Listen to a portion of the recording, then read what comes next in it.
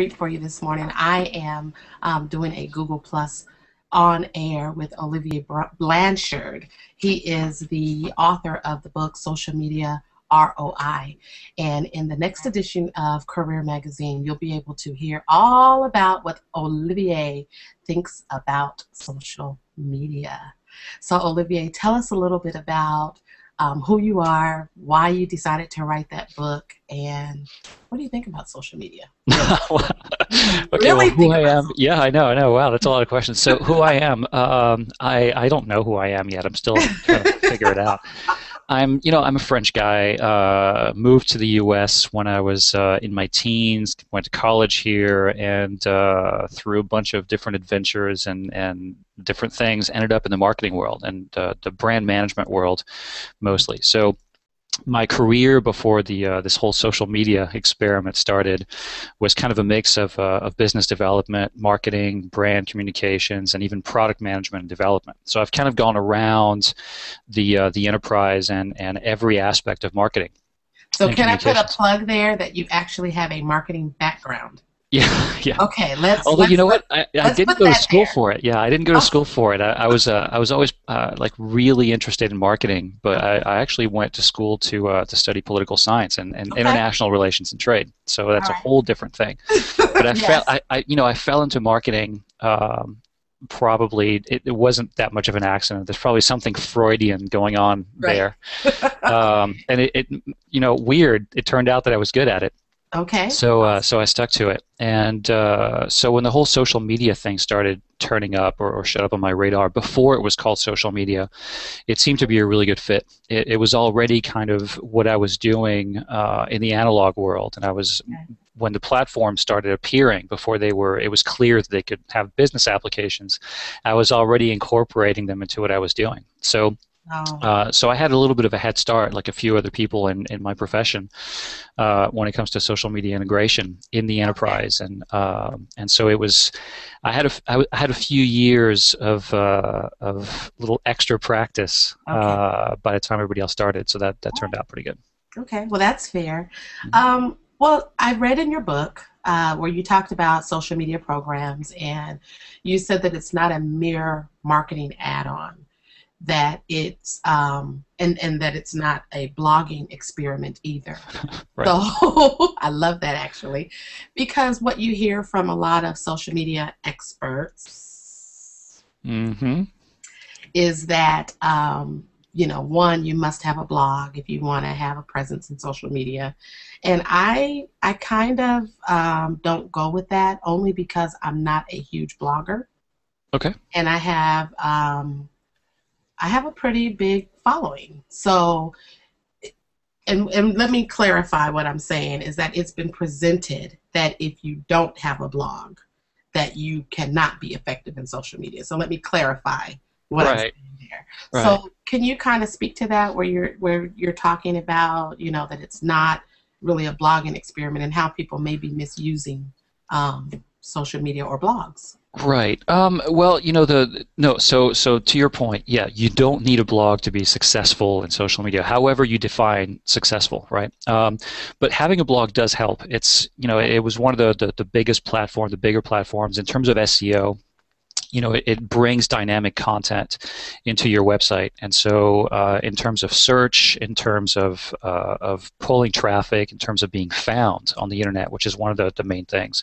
Okay. That's really important, and it also is a way for you to share what you're about and share what your interests are with people and start discussions.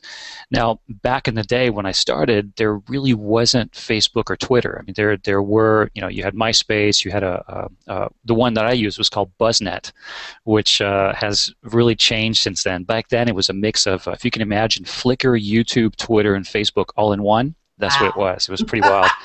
I wish it kept going the way it was going initially. Start it. Yeah, no. It's like an emo like music like fan site now. So it's completely morphed into something else.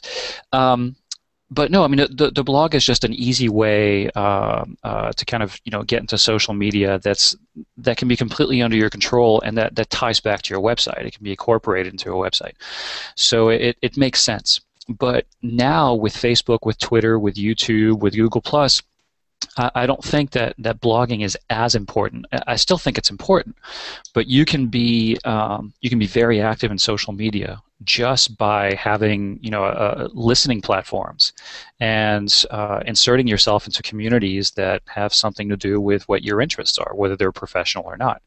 So you could conceivably in 2012 and 2013 not have a blog and be very successful on social media. Yeah, absolutely. But 5 years ago, it wasn't the same. Okay. You kind of had to have some publishing platform in order to really get that traffic and publish something. Okay, that's fair. That's fair. And then, so for those people who have blogs that maybe are attached to their website, would you say that that's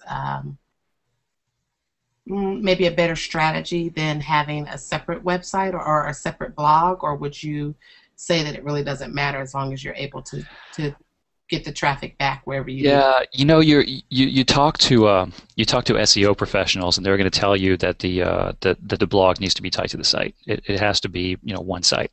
I'm a perfect example of do as I say, not as I do. My blog is actually, and there's a long story behind it, and we can get into it during the actual interview thing. Okay. But the idea was to create a blog that didn't cost me anything and get a bunch of followers and readers, subscribers, and produce quality content on a penny. And initially, it was kind of an experiment. It was like, all right, let's do this so we have proof of concept, so we can prove that this is going on. And I didn't have a site back then because I was, gainfully employed. I never thought that I'd become my own boss at some point. Right. So there wasn't a lot of forethought. And I've never changed it. It's still there, and I've been just either too lazy or too reluctant to build a site around the blog. Yes. So I actually have several websites that are not connected to the blog. Basically, it's just links, linking the sites, which is absolutely what I advise people not to do. Right. But I don't care. I don't care about traffic. So for me, it's kind of a non-issue. People scratch their heads and look at me like, what do you like? Why haven't you connected all this stuff? Like, I don't care. Well, I found you. Yeah, see, so it works out. I found you, and we've shared earlier, so I'll tell you, the people who are watching this will say, well, I went to his site, Stephanie, and, it says, what is it, Brand Builder. I think it's brandbuilder.wordpress.org is one, right? Yeah, I mean, you can do olievierblanchard.net as well. Well, that one we can live with because my population will tell you, oh, she's always talking about branding. Mm-hmm. But now she has this guy. But that's okay. When they find out what you do, they'll understand. Right. You're going to be on the cover of Career Magazine, and they're not, right? Ooh, okay. All right. I didn't know I was going to make the cover. Awesome. So look, you get to be big for them, but it's all good. Cool. But as we shared previously, I talked about shared with you my background in human resources and the whole phenom of social media. And one of the things that we continue to see pop up is openings and job openings for social media managers, social media developers, et cetera, et cetera. Now, let's say, because you are your own boss, and let's just say that you needed to hire and you had a marketing department, would you make a social media manager a new position, or would this be something that you would task to some of the people within your marketing department? Oh, wow. Well, it depends. Okay. It depends on several things. The first thing is, are the people currently in my department, not necessarily qualified, but experienced? Are they comfortable with social media? Do they understand the tactical aspects of it and the strategic aspects of it? Okay. So that's a good place to start. I'd rather promote people who work for me or give them new things to do and develop them as professionals than force them to sit where they have been for the last 5 years, where they're just doing their stuff well, but they're not growing, and looking for somebody else to come in and fill a need.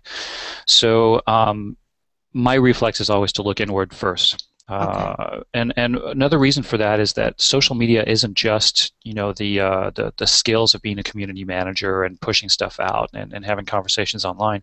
It's also knowing the company, knowing the ins and outs, and being able to speak about it with people. So the first thing that I really usually look at when it comes to creating a social media program or starting to develop social media across an organization is, can I bring in customer service first, actually before marketing?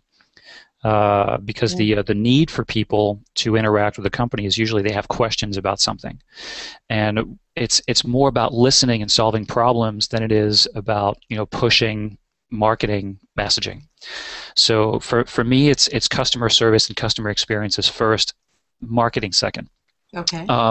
Having said that, if you're really starting from scratch and not necessarily, it wouldn't be my company, but for a lot of enterprise types of businesses that have been around for a while and are really kind of siloed and risk averse and technology averse, even if they're huge juggernauts and they're making billions of dollars a year, they've been kind of closed off from this whole social media thing, and it's really hard to integrate social media. So for them to build a business from scratch, I would probably hire someone to manage the first couple of years, maybe 2-3 years of the development of that social media program or the adoption across the organization. And that would have to be somebody who not only has an understanding of marketing and customer service, et cetera, and social media, but also someone who has experience with change management. And that's a whole completely different discussion. But it would be a temporary assignment. It's something that they would do for a certain amount of time, and then either it would be on contract. Either we would plan to disengage at some point, or give them a role within the organization where they fit, where it makes sense, as a not just a builder of the social media program, but maybe just a coordinator, kind of like the nucleus of all of the social media activities within the company that are going to have to interact over time. So so it's definitely not a community manager. It's something much more complex and something that you don't see a lot of. Right. Okay, so I'm going to read this to you real quickly, and then if you guys want to hear anything else that he has to say, you'll have to, of course, you know what you do. Subscribe, get the magazine, all that good stuff, because he's going to give us some really good nuggets. I have faith. I have faith. I am. I have a book. And you guys should get it too. It's a great read. But I wanted to just kind of read this to you really quickly. It says a social media manager will implement, and this is an actual job description that I pulled off of a job website, all right? So it says a social media manager will implement the company's social media strategy, developing the brand awareness, generating inbound traffic, and encouraging product adoption. And some of the responsibilities, or I should say their requirements for this position were strong project management or organizational skills, in-depth knowledge of understanding social media platforms and their respective participants, and then they listed Facebook, Dig, YouTube, Twitter, Flickr, etc.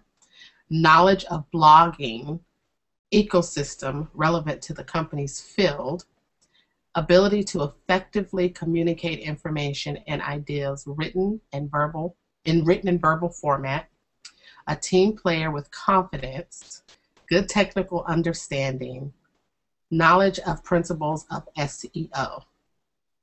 Do you think that company understands what social media is based on that job description of who you're looking for? Yeah, I think so. I mean, it's, social media is pretty big. It's kind of like saying, trying to decide if a company understands marketing through or customer service through a job rec. Right. So it's clear what they're looking for. Let's put it that way. So I think it's not a bad job rec when it comes to social media. I think there's room to grow. There's room for improvement. Obviously, they'll realize that there's a lot more to this than what they talked about. But it's not bad. I've seen some where it's the really kind of typical 7+ years of social media management. Must understand platforms like Twitter, Facebook, YouTube, blogs. And it's almost like a template, and they just filled in the blanks with some keywords that they found on Google. those are the ones that worry me. Okay. That one doesn't worry me as much, and it's one approach to social media. It's one job aspect of social media. I think it's got potential. It's not bad. All right. Well, if you guys want to hear more about what Olivier has to Olivier, keep saying Olivier because there's an R on there because he's French. Okay. So it's Olivier, but I want him to say it for us. Say it for us, Olivier. Say it like the real way. Oh, the real way. Olivier? Say it one more time. Olivier Blanchard. That's what it's supposed to sound like. All right. All right. So we will talk with you soon. You'll, of course, get some more information from us. And you guys be on the lookout for this interview. It's going to be a fantastic one. I'm so very, very excited about it. The topic is social media matters. You guys can go out to the website, www.thecareermag.com. Did you get the copy of the cover we sent you? Did you check that out? No, I didn't. Oh, well, it's in your emails. Is that with me on the cover? Yes. Oh, wow. Okay, that was fast. All right, I'll check it out. We'll check it out. We'll make sure that he likes it, and then once he says that he looks grand on it, then we will share it with the public. So I thank you so very much for your time, and I'm going to end this broadcast, and then I'll talk with you a little bit behind the scenes, and we'll go from there. All right? Perfect. Sounds good. In this.